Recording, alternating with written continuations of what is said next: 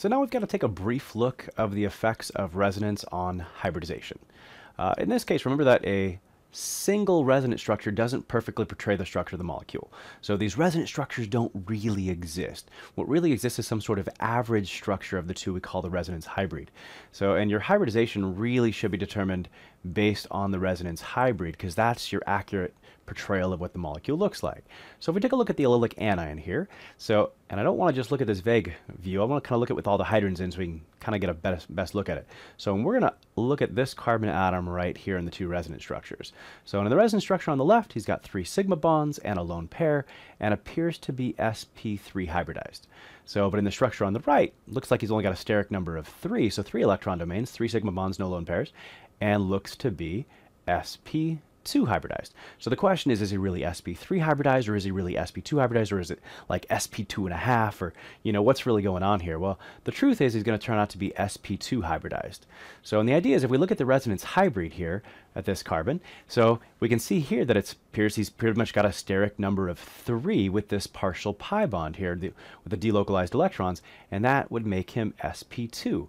We can further see that, you know, if we kind of take a look at the electron configuration for carbon here for the valence electrons, he's got 4 electrons here, and if he becomes sp3 hybridized, he'd have an unpaired electron in each of 4 sp3 hybrid orbitals.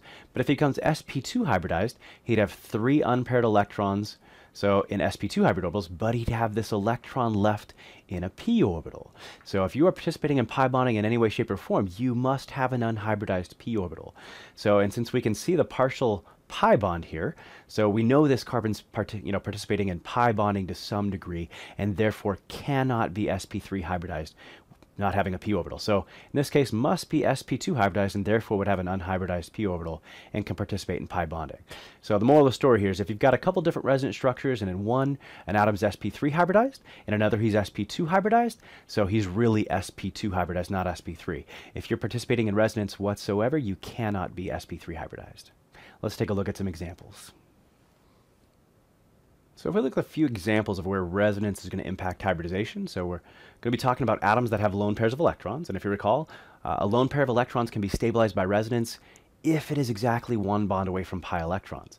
So if we look at this structure right here, this lone pair right here is exactly 1 bond away from these pi electrons, and isn't going to be involved in resonance. You know, we could move the lone pair into a pi bond into a lone pair, and the other structure we would get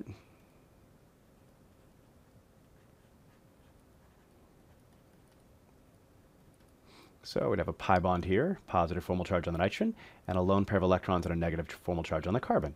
So in this structure you can see that the nitrogen appears to be sp3 hybridized, but in this structure he appears to be sp2 hybridized.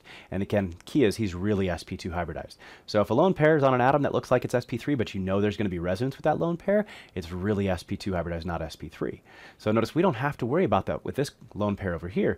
For this atom over here, the pi bond is 2 bonds away, not 1. There's no resonance, and this nitrogen is just simply sp3 hybridized. So take a look at the next atom over here. We've got a couple different oxygens with the lone pairs, but it's only this oxygen that is 1 bond away from pi electrons. And so for one of the lone pairs is going to be in a p orbital. So when this atom is sp2 hybridized, not sp3. So he appears sp3, he's really going to be sp2, and one of the lone pairs will be in the p orbital, and one of them will participate in pi bonding to some degree, delocalization. So the other lone pair, it turns out to be perfectly localized in an sp2 hybrid orbital, but one lone pair will be in that p orbital and be delocalized. So another one here, so with this nitrogen right here in the lower left, that lone pair again is 1 bond away from pi electrons in the ring here, and being 1 bond away, looks like he's sp3 hybridized, but in the other resonance structures he would indeed be sp2 hybridized. And again, the truth is with the resonance hybrid, it really is more accurate to look at this being sp2 hybridized. He cannot be sp3 if he's participating in resonance, and indeed he is. So last example is kind of the tricky one here. So this nitrogen already looks sp2 hybridized in this structure. The question though is that this lone pair is 1 bond away from these pi electrons over here, and so is he sp hybridized? So if it weren't in a 6-membered ring like this, or at least a small ring of some sort like this, I would tend to say yes, but in this case we're going to say no. We would have a hard time doing resonance here, but if we did, lone pair becomes a pi bond becomes a lone pair, and we would end up with a very difficult structure to form. So in fact, so difficult it's going to be impossible, as we'll see in a second. But positive formal charge on the nitrogen, so a lone pair negative charge there. So, and if you look, it appears this nitrogen is sp hybridized in this structure. And the bond angles for an sp hybridized atom are 180 degrees. That's impossible. So you cannot get a 180-degree bond angle here with only a 6-membered ring. Maybe in some larger ring, maybe that's possible, but not in a 6-membered ring. And so in this case, we would not look at the lone pair in this example as participating in resonance, and this nitrogen is just going to be sp2 hybridized. So kind of the exception to everything we've been talking about here, but one that commonly shows up.